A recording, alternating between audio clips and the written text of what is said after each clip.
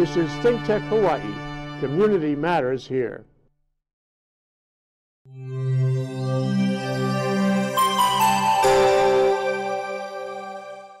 What do we know? Okay, you may be wondering what we're doing here. Happy New Year, Jay. How about looking at the other people and look and see if they're wondering? They're not wondering. They know what we're doing here. Happy New Year. Happy New Year. New Year. Shinyan Kwai Love. Anyway, this doesn't come until February. But anyway, this is ThinkTech Hawaii, and of course, Wednesday at 4 o'clock is Hawaii, the State of Clean Energy, which was organized originally by Sharon Moriwaki, co-chair of the Hawaii Energy Policy Forum and co-host of this show. Welcome, Sharon. Aloha. Why don't you do a little introduction of Chip Fletcher? Okay, Chip Fletcher, Dr. Fletcher, is the Associate Dean at the UH School of Ocean, Earth Sciences, and Technology. Yep. Long name, but they do a lot. And his area of expertise is really something that we all should be concerned about and happy that he's doing the work. It's on climate change, on sustainability, on the coastline, and he has very good data on the impacts of disasters and all hazards impacting on the environment. And we're really pleased that he's taken this on and is actually a scientific advocate. And we don't usually have those science advocates that can tell us that climate change really does exist and we really need to plan forward for it. Yeah. So I'm so pleased that we have him not only today, but also to talk to the legislators on January 10th. January 10th. What is that? What is that? Thank you. Would you tell the people what is happening on January 10th is the forum's briefing to the legislature on significant issues. Usually it's on energy. This year, because of all of the need for good plans, because we can't do things just willy-nilly, we have to really have good plans. You probably named that program Making Good Plans I think for a Sustainable and Resilient Hawaii. What a good name. Yeah. Right. And it will be an exciting program, and it will be one of the keynoters on the panel will be Dr. Fletcher. Yeah. So today we're going to discuss your slice of it, Chip. Mm-hmm. And it's your slice is different in my view, because when we talk about making Hawaii sustainable, making it resilient, those are, relatively speaking, they're intermediate or even long-term goals, and it's plans that take a while to develop to the extent they don't exist already. But in this case, in the case of climate change, sea level rise, that's pretty fast, maybe not so fast as weather and weather-related disasters. That's really what we want to talk about today, because that is, by definition, emergent. That is the short-term, worrisome possibility that exists out there. That's right, extreme weather. Yeah, extreme weather. As the atmosphere gets warmer, it holds more water vapor. This does two things. It creates more drought, and it also creates heavier rainfall in places. Yeah. And it provides more energy to storm systems.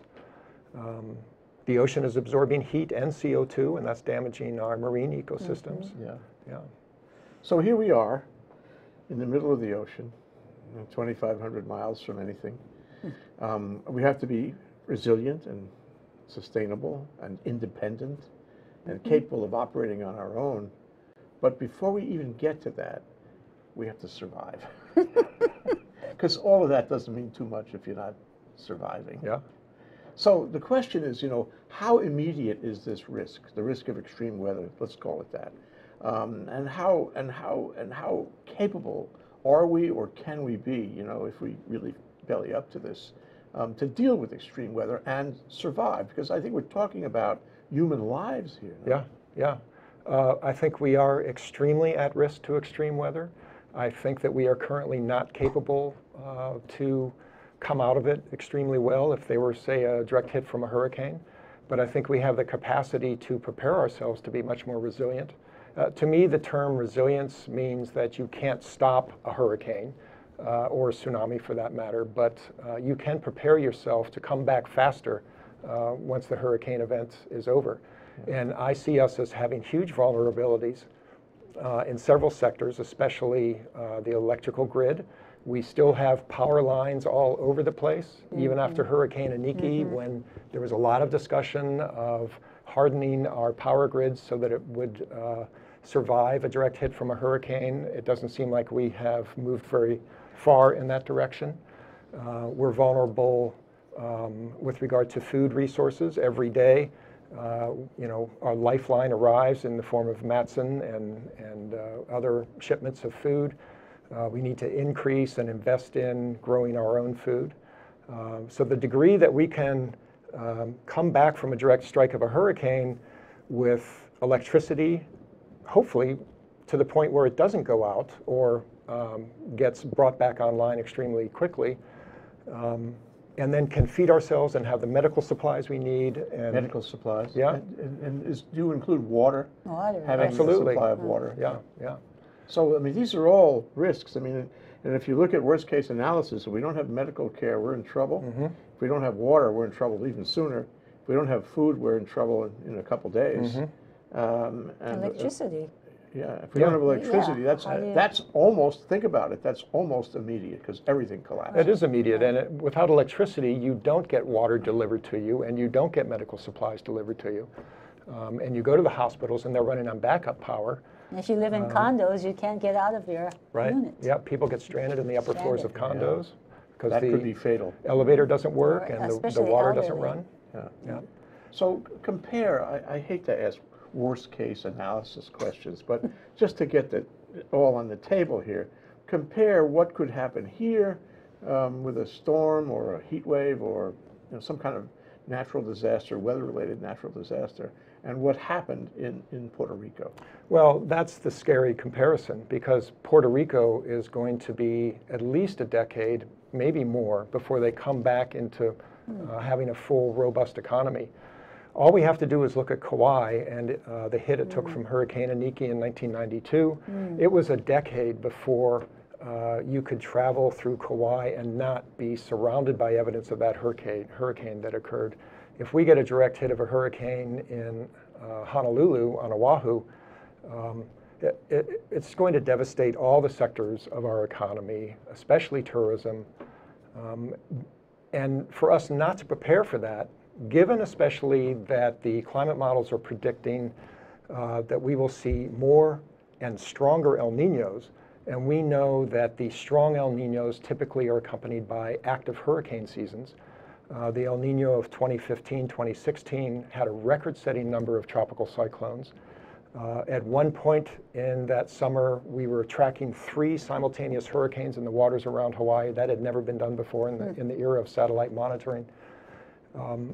And there is robust science indicating that the zone of maximum winds, the zone of tropical cyclone movement in the north central Pacific where we're located is migrating towards the poles. In fact, this is happening around the planet. The storm tracks are migrating towards the poles. And if you look at the tracks of past tropical cyclones that have come out to the north central Pacific, they tend to pass south of the Big Island, so now they'll be migrating to the north. So there are lots of reasons why we need to be a lot more active in terms of preparing ourselves for a direct strike of a hurricane. So it goes in sort of groupings. Number one is the things I have to do to prepare to save myself in my home, my family, whatever. 2 is what the community has to do to save community services like water and sewage. We didn't mention that earlier, but that's another one that can really be bothersome. And of course, rebuilding, because if you don't rebuild, then the economic blow is it's huge, and it could be in terms of preserving this island as a place to live, because I think Puerto Rico is really not being preserved as a place to live. People are leaving by the carload.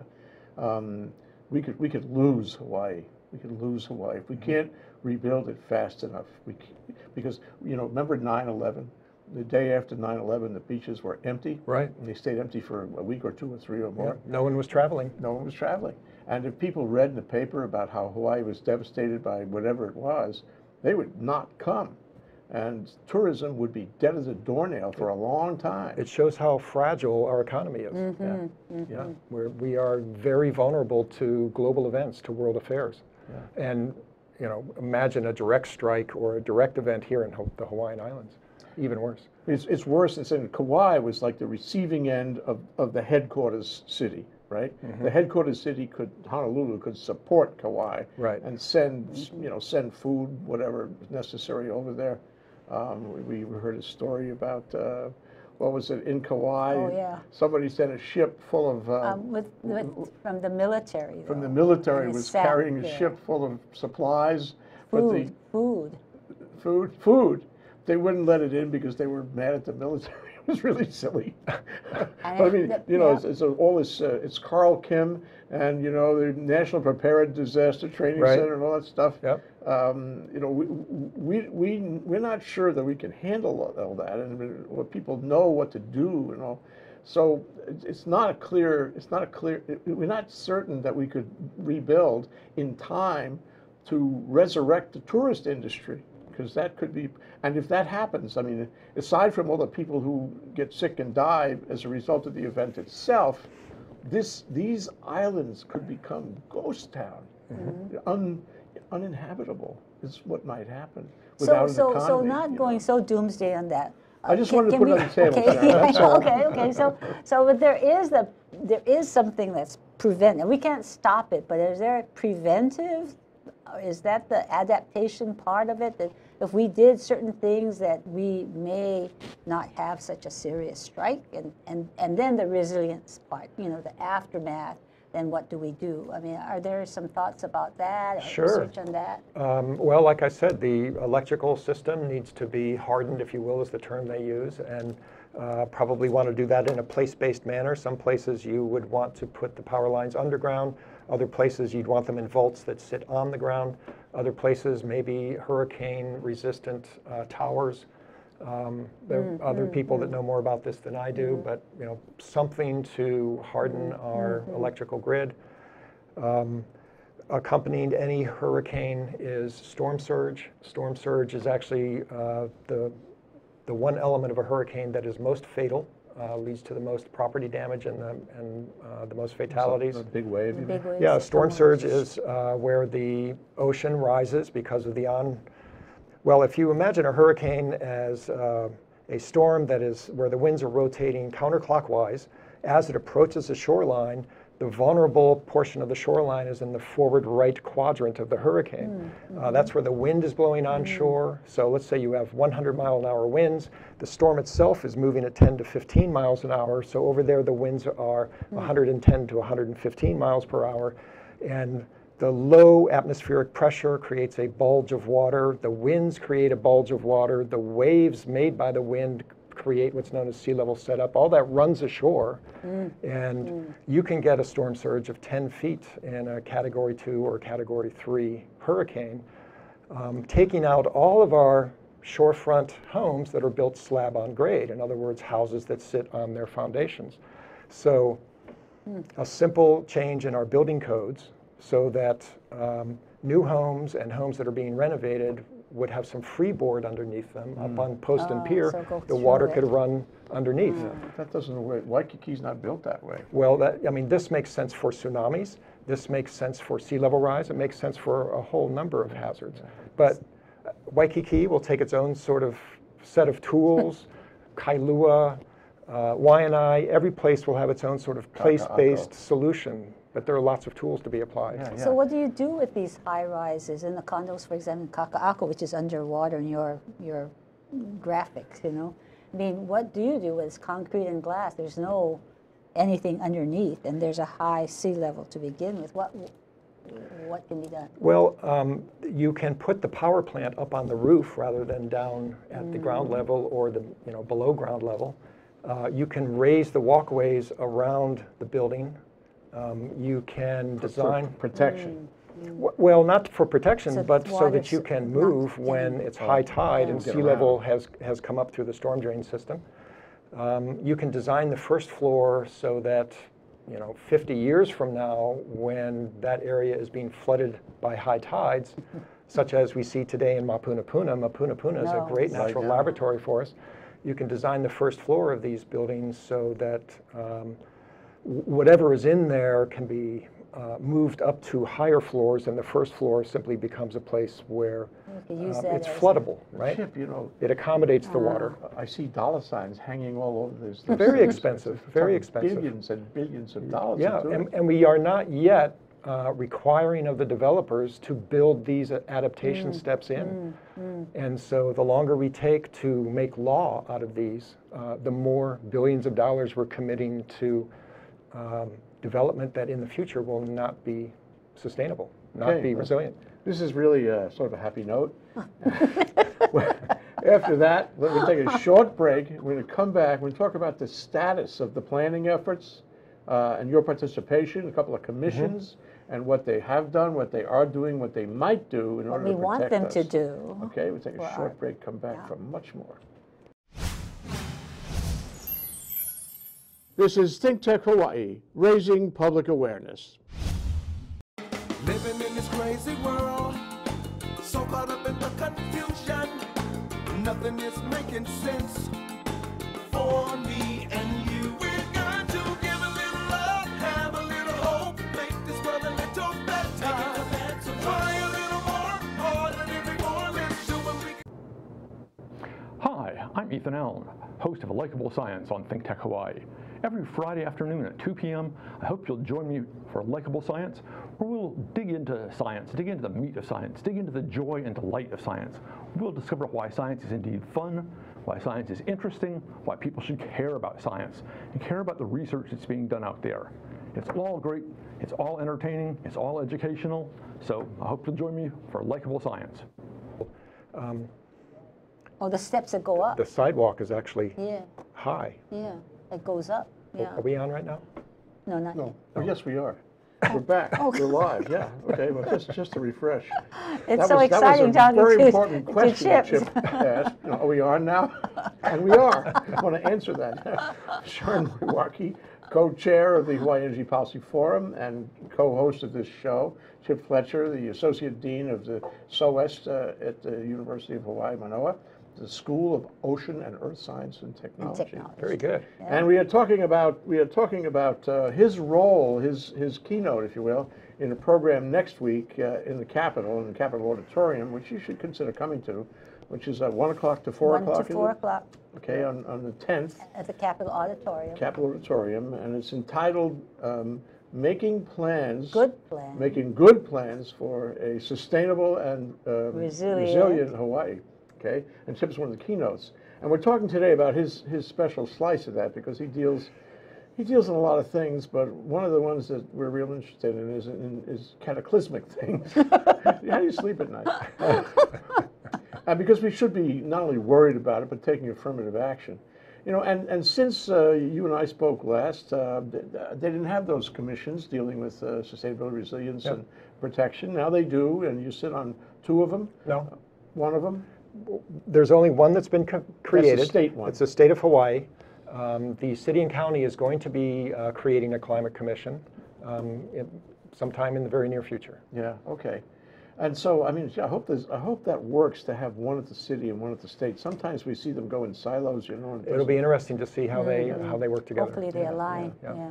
But I mean, so the question of this segment of the show is, what have we done, at least since we spoke last? What are we doing? What can we do to really make this happen? You know, for example, small thing, but in the Iniki case, a lot of roofs flew off because they didn't have those hurricane clips. Yeah. Are hurricane clips a matter of code now? I kind of wonder about that. It's a good question. I don't know. Yeah. I mean, little things like that. If people don't think about it, they don't do anything about it. They put it off. They say it never happened here, but it will happen here.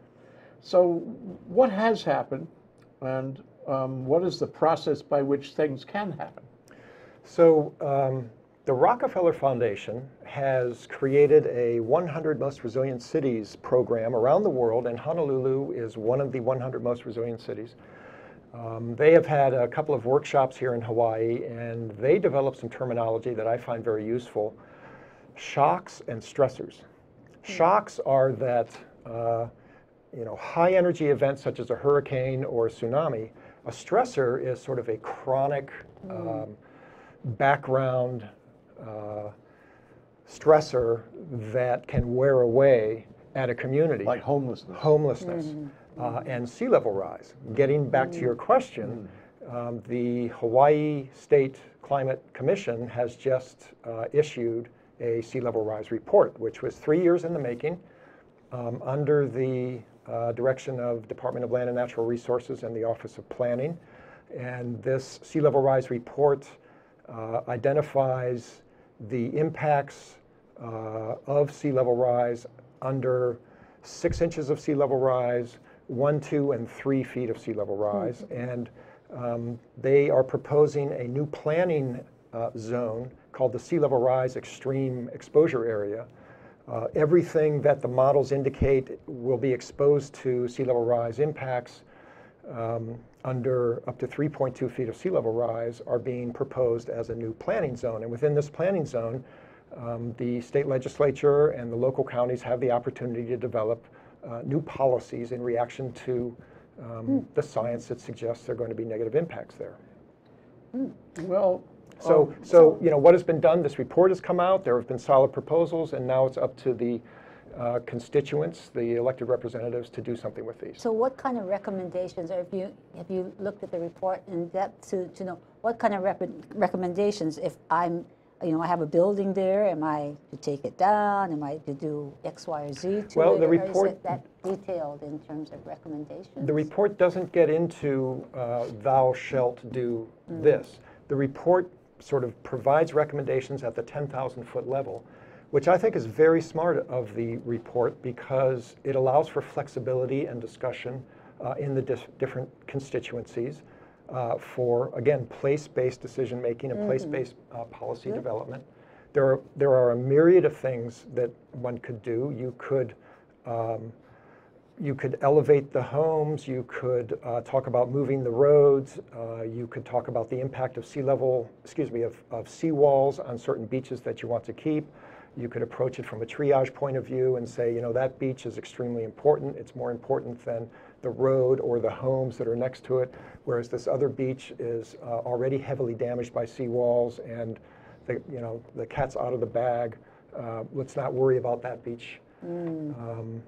And other types of steps to build a resilient community, knowing that these are the exposures, the vulnerabilities that they have. who makes those decisions? The commissions or the city council or the state legislature? Who makes those decisions? I think the commissions are going to be providing recommendations, and it will be up to the city councils and the state legislature. Recommendations are affirmative steps, though. Yes. Build a seawall, this location. That sort of thing. Yeah, there'll be solid recommendations. Well, the recommendations in the report are, so again, they're at about 10,000 feet, and there is more detail that needs to be added to that. Yeah, but the commission would do that. That'd be the next. But they create layer a of zone. That's not necessarily Who else? laid out. I'm asking It'd be because up to, for instance, if you have the County of Maui, I think that a combination of the planning department and the mayor's office at the County of Maui, working with the city council, with the county council, would come up with the specifics that would work with the data that's in the sea level rise report, but it'd be very specific to Maui. Okay, so somebody would decide within, say, county government, and then it would be passed by the county council. Because they'll cost And money. then it costs money. You have to find the money, and if you have a lot of seawalls, that's a lot of money, lots and lots of money. And then I guess there's going to have to be public input and discussion because some of the Sure, seawalls that's would the be right policy outside process. the house. Yeah. Democratic process, transparency, whatnot. Yep. And then find the money, get a contractor to it. And I doubt you could do it all at the same time. You do one by one or segment by segment. And it makes me think that this would be different if we were in China with Xi Jinping, or in New York in the 1930s with Robert Moses. It would happen virtually overnight. In our beautiful democracy, It doesn't happen overnight. Yeah. Do we have enough time? Yeah, government is messy in a democracy. A democracy slow. is messy. Yeah, yeah. But at Well, least so- everybody gets to express their point of view. So Chip, getting back to the report, because it's the most recent and substantive piece of work on what the impacts are and the red zone, so to speak. And if you're in that red zone, does the report say, you're required to vacate or you're required to nothing? It just says these are the danger spots. Yeah, it identifies the danger zones and when they become dangerous under 1, 2, and 3 feet of sea level rise. When will sea level reach 1, 2, and 3 feet? That is shifting science. We, in doing the modeling for this report, my research team adopted the Intergovernmental Panel on Climate Change United Nations report that came out in 2014, estimates of when you'd hit 1, 2, and 3 feet of sea level rise. But since then, we've learned more about the melting of the Antarctic ice sheet and the Greenland ice sheet, and there are estimates that 3 feet of sea level rise, originally thought to be a worst case scenario at the end of the century, now might just be an intermediate scenario. Wow. So, planners and communities need to be aware that the science surrounding these problems, hurricanes, sea level rise, what have you, is also changing, and build that into how they develop policies. It also occurs to me that some of these zones that would be developed as a result of the report would be zones of private property, not necessarily all government property. And Correct. if you have private property, then you have to deal with the owner of that property, A lot and you of may it have to probably is. condemn the property or somehow get the guy to buy into the program. Not everybody will. They'll feel that it depreciates the value of the property, what have you. They may not believe that this is necessary and so forth. And there could be litigation about this, which also takes time. That's already playing out. Is it? Yeah, yeah. In addition to the counties, there is the state, and the state is responsible for the beach. And the Attorney General just came out with a decision that as the shoreline, which is a legally defined term, as the shoreline moves landward due to erosion and sea level rise, the land reverts from whatever ownership it previously had to state ownership, conservation lands. And so that piece of property comes under a whole new set of rules. And we see this playing out today on Sunset Beach on the north shore of Oahu, where you have homes that are literally being undermined by the ocean. And there's a very vigorous debate as to, is this a temporary thing? Is this sea level rise? Should you be allowed to build a seawall to protect your home? If you are, will that seawall damage the beach? Is this beach too important to allow seawall construction? What do we do with these homeowners that are in a world of hurt? Do you bail them out with willing seller programs, with public funds that would buy the land, basically expanding beach parks or putting in new beach parks? Is it right to use public money to buy private property from people who knew they were living on the edge of the ocean? Controversy. Yeah, and sea level rise is not yet reached that severe upward rate of rise that we're going to be seeing in the next couple of decades. It seems that policy should come out of these kinds of examples, so that when it does hit, you have something in place already. Right. Wow. This really tests the wisdom and the cohesiveness of the community in general to survive. These are survival issues. And if we can't come to some sort of agreement, we're going to have chaos on our hands, chaos on the shorelines. Yeah, which leads to chaos in the streets, actually, ultimately.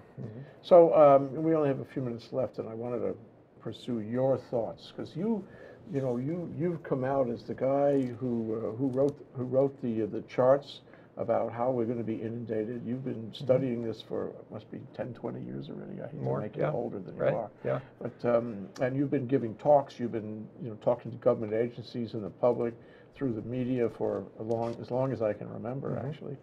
And here we are, and we still do not have, in my view, a level of public awareness that is going to be meaningful, as we get closer to the crunch. We're getting closer to the crunch. So I'd be really interested in your advice about what we should do. There is nothing more important at this stage than public service announcements. I wrote a piece on this for Civil Beat last year. Radio, TV, internet of various types, we need to be educating the public about what climate change means in Hawaii. Sea level rise, how El Nino brings, strong El Ninos bring certain negative impacts to bear, the rising air temperature, the damage that's being caused to marine ecosystems. We have over 100 years of declining rainfall. We're going to have some areas where there will be more rain in the future and other areas where there will be less rain. The public needs to gain comfort in thinking about climate change so that they can begin assimilating the need for new policies and commenting on these policies and thinking to themselves how, in the life that I lead and in my work life, am I going to build in, the need to become more resilient to climate change. If you had a public service announcement and you were speaking to the people, what would be the first ground zero thing that you would tell people about climate change and what they need to know? Climate change is real, it's dangerous, and I would, in the space of a minute, show them the peer-reviewed science, how it goes back over 120 years to physicists and chemists in the 19th century, the whole history of understanding the anthropogenic greenhouse effect and the role that carbon dioxide plays. I know right there I probably got too sciencey, but it can be laid out in very simple terms so that everybody can have confidence that this is as solid science as anything you can think of. It's a fine line, though, because you want them to have comfort in the knowledge, confidence in their ability to do something about it. You want to move them to action intelligently, but you don't want them to panic. Because what does panic mean in this context? It means getting on a plane, selling your house, getting out of town, leaving. And if a lot of people do that, it's not good. So the question is, how far can you go? This is really a sociological question. How far can you go before you hit the panic button? That's why public education, right? Once they become educated, you avoid the panic because you're knowledgeable.